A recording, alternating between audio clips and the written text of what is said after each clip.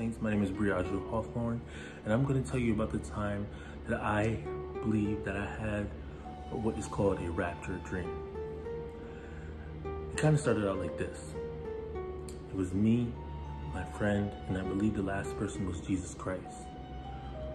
But I didn't know yet until later on. He was like disguised as a person that I didn't know.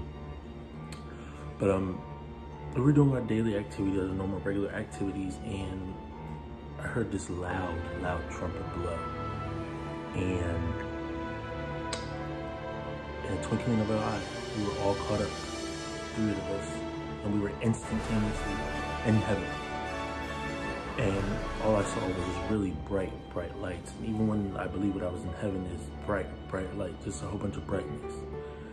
And I believe we were standing in front of God's throne. And I looked down and I realized it was the rapture. It was the rapture. I got raptured. And I look down and I see these boxes. I see huge boxes. And as they were boxes, they were also stairs leading from those boxes to heaven. And in each and every one of those boxes, there were sins, like sin named adultery, fornication, sexual immorality, gluttony, all those sins. And now me, my friend, and I believe it was Jesus, we were pleading with God to everybody who was in each and every one of those boxes. We were pleading with him and saying, God, have mercy on this person, have mercy on that person. And some he would let up, and some, they didn't come up to heaven. But as we were doing these things, me and the other friend, we were cleaning up.